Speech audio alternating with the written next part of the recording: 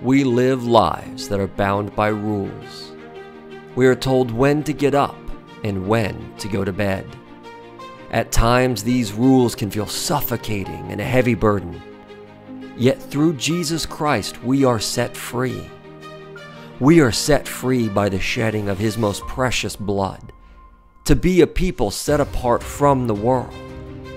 Living for Christ means we die to sin.